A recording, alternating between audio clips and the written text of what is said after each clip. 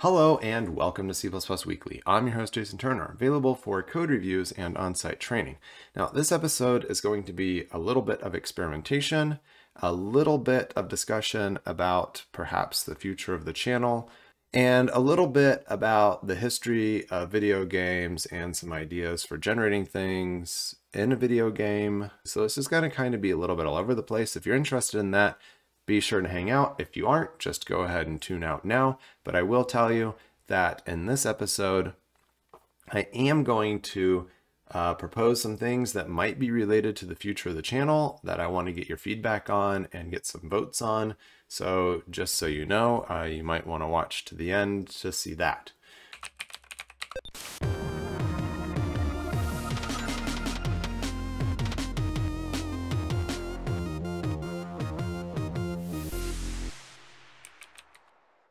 So I have up here the Wikipedia page for the Elite video game. This thing was released in 1984, and it was a hugely influential and popular video game. Now, one of the things about it is that it had a very large open world that you could explore. And a bigger world than was really possible on the 8-bit computers of the era. So you can see here in the Wikipedia article that the Elite universe contains 8 galaxies, each with 256 planets to explore. So that is 2,048 planets. And whatever the details about those planets were, it could have very easily exploded in the size of the system here.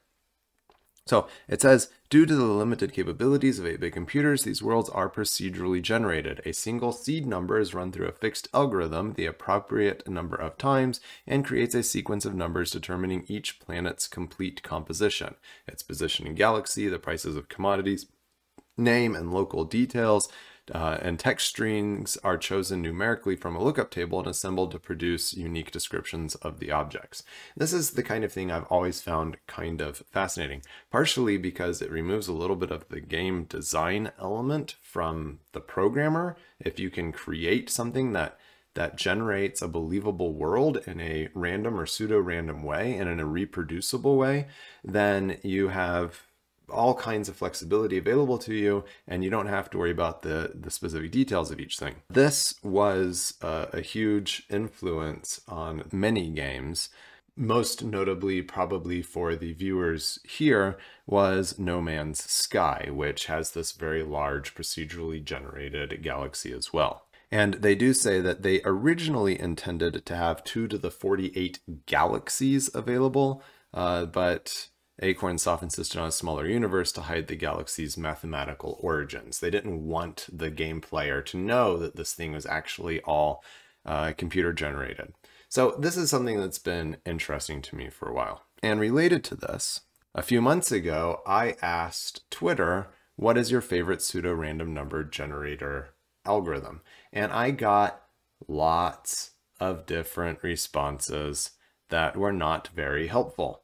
But I got a few, notably from Nicole here, of the X or Shiro, however you want to pronounce it. I'm not sure. But it's basically an exclusive OR and a shift and a rotate kind of thing. And we'll look at that in just a moment. But a lot of people actually mentioned this particular algorithm. And so I looked it up and I found a reference implementation of it. And then I ported that reference implementation to C++. So this here is a freely available version that has been put in the public domain in all the world, parts of the world where that's possible. And then I updated it to make it constexpr and such. But basically, there's many different versions of it. This is the 128-bit version of it. You can actually go as low as like a 32-bit version of it, which would work well on our Commodore 64 related things, because that only requires 16-bit math. But you've got the current state value, which I have default initialized to 1, 1 here, but I also have a constructor where I can pass in the state. I've made it all constexpr. The reference implementation actually had this as a static global thing, which I definitely did not want for my use case. But the algorithm is like deceptively simple. It's just a rotate left with some exclusive OR and shifts. So it's basically what the name has, exclusive OR shift rotate. So it's doing a rotate, exclusive ORs, and that kind of thing. All right, so I'm not going to even pretend to understand the math, but the idea is that we have a very simple, very fast random number generator. But the real question is, how do we go from random numbers to game resources? And how do we do this in a stable and consistent way? I'm interested in it being both stable and consistent, and I'll explain what I mean by that in a moment. So let's just go ahead. I'm going to print out the first few numbers.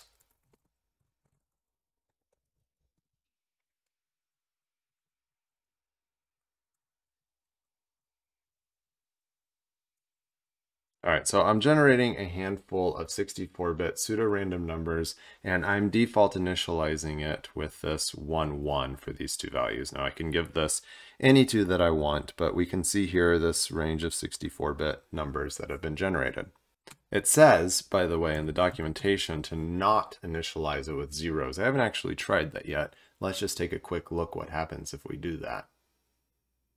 Oh, yeah, we get only zeros back from our pseudo random number generator. That's bad. So if we initialize it so the first value is 0 and the second value is 1, yeah, we get a different set of numbers, but it's a stable set of numbers.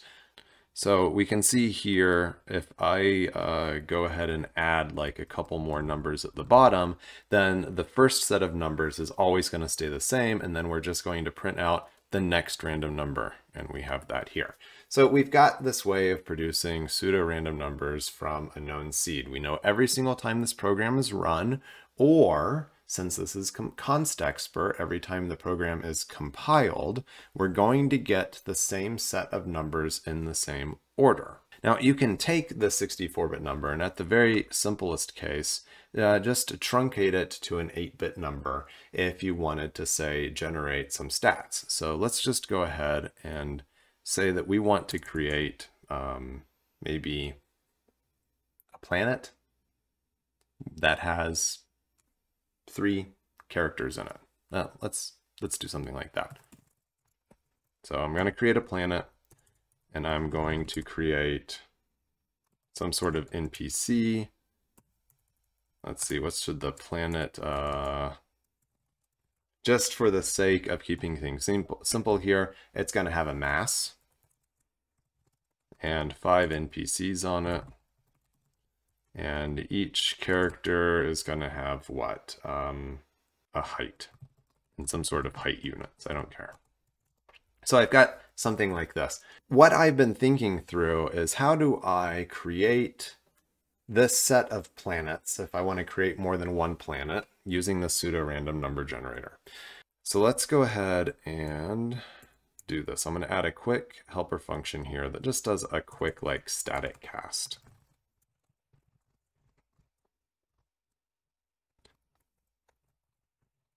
This is a terrible way to do this if I'm getting floating point numbers back out, but it's an easy enough way for my purposes here. Okay, so just for the fun of it now, I'm going to make this do just uint16t's here. All right, so now I just have a set of 16-bit numbers. And interestingly, now we can actually start to see the seed here, because the first value is 0. The second value I seeded with 6502.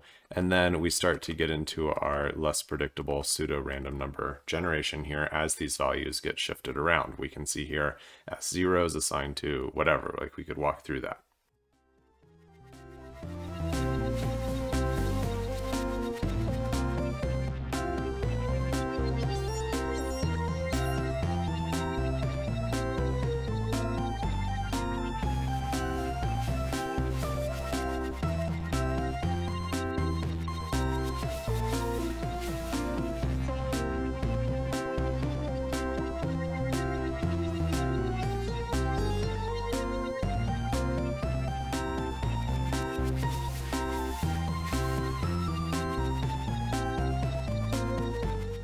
This should actually output something in a minute here. And if you were really paying attention while I was typing all that, you should expect to see a problem. And we can see it start to realize here.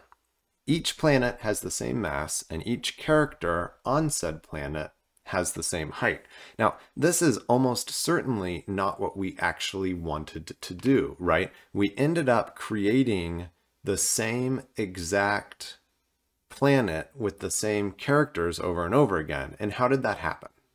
It happened because our random number generator that we're passing in here is by value. Now, if I made these by reference, which I can do like this, then we're going to get shared state of the random number generator in here, and we're going to start to see, there we go, some differences. So let's see, if I make the planet take it by copy and the NPC take it by reference, then we're going to get planets with two different, with the same mass, that is, and the same set of different NPCs on the planet. Now, if I make this also by reference, then we get something that is completely different. We get each of our characters has different heights, each of our planets have different mass. Now, the problem is, if I were to go in and add another character here, then everything gets changed. The mass of the next planet gets changed. And that's because if we think about the state of this random number generator, we're getting the next value to generate the mass, and then we're getting the next value again to create the character, then again to create the character, then again to create the character, and this state is persistent. Then when we go to make the next planet, then we're getting the new mass again from the state where we last left off. And this is what I was trying to get to here. I kind of want something that is stable. Now, if we look over here at this output, and I probably should have made this bigger a while ago.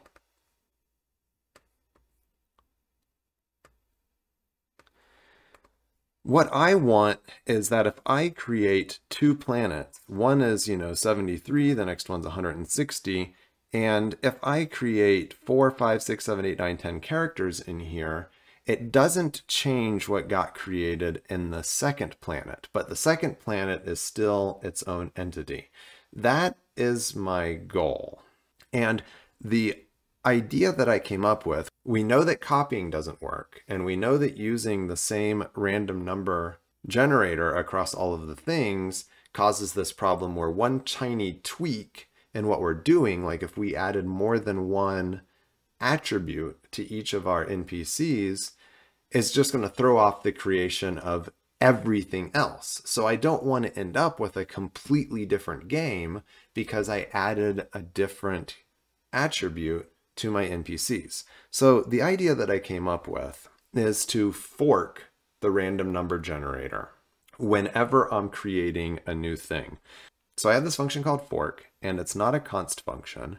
And then I call next on myself. So I am mutating myself and saying, okay, I want you to create a new random number generator that has the seed based on my current state. So my current state changes, gets incremented, but I have something that is then based on a stable seed that I can pass to my child, object creator. So if I then take this, I'm going to back these back out so that this is not by reference anymore. This is by copy, and in a moment we'll see it have, yes, all of the things have the same thing. And so the idea that I came up with, and I'm sure this isn't anything novel, just for the record, is that when I go to call make planet, right here, I'm going to do a .fork. So I'm now going to be creating two different planets. They won't be both 73. There we go. The first one's 222, and the second one has a mass of now 165. Now, they're still creating the same character over and over again on each planet, and that's because of the copy. But if I come up here and I also make this a fork of the current random number generator state, what I should see is a way to stably create a random, pseudo-random set of characters, or universe here. So I've got 222 and 165. Those should have stayed the same.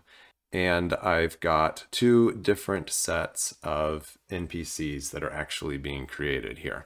And now what I should be able to do is add a new NPC, or actually take one away might be the, more expedient thing here to do.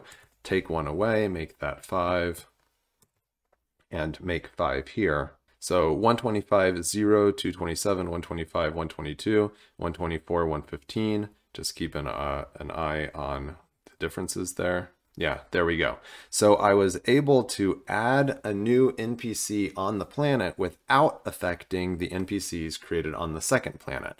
And I can add more attributes to each NPC without affecting the other NPCs that are created. And this is what I was going for. And I know that this has been a fairly random episode, and I warned you about that from the start. But this, I think, makes sense. And so I took this idea and I kind of ran with it, and I created a bunch of random characters because I've always just kind of been fascinated by the idea of a character generator. This is based on a couple of different things here. You might see this very long list of names down at the bottom of the screen. I'll show you that in a minute. But I did ask, again on Twitter, name a single attribute that you think describes a good C++ programmer. And I got a pretty good number of responses to this, like over 100. And a lot of it was actually kind of interesting things. So I took these attributes and I distilled them into a few things that I think are interesting.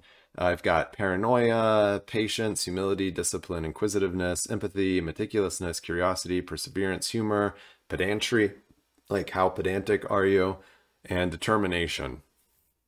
And then I'm doing a bunch of these random number generator things like we were just talking about in this episode, and I'm creating this set of stable but randomly generated characters that I think could be interesting to kind of have as characters on the show sometimes. I don't know.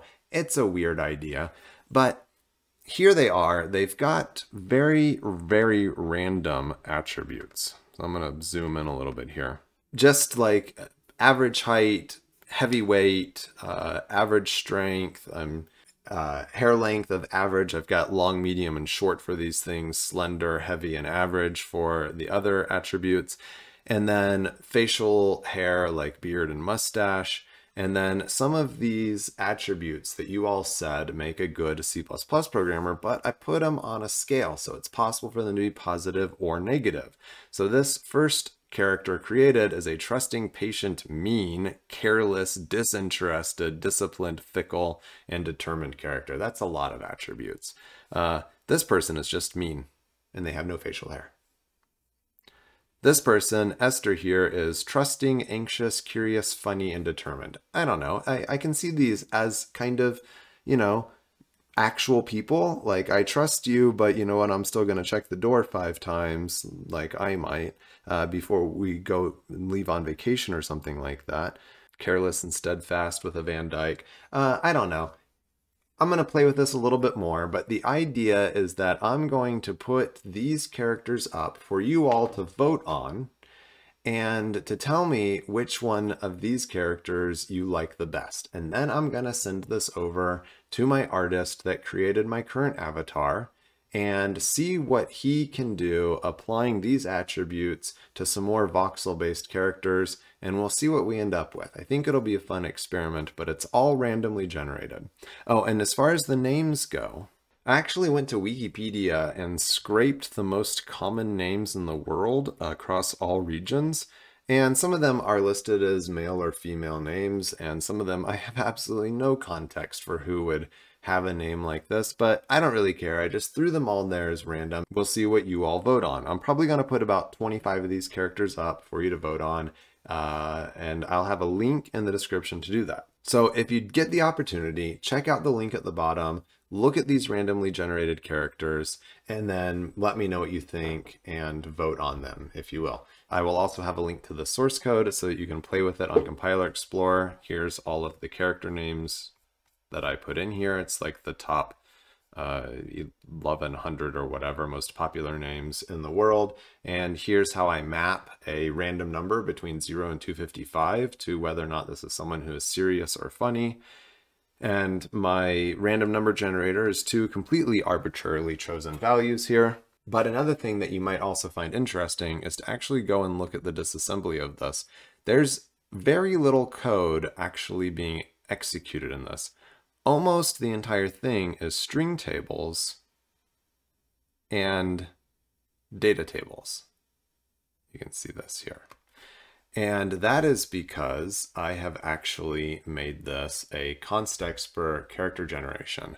Thanks for watching this episode of C++ Weekly. Again, check out the list at the bottom, check out the source code that I share, see what you think of my pseudo-randomly generated set of characters, and take the moment to vote on them, if you will. And we'll see what we end up with for maybe a few more characters that can show up in C++ Weekly episodes. And be sure to subscribe.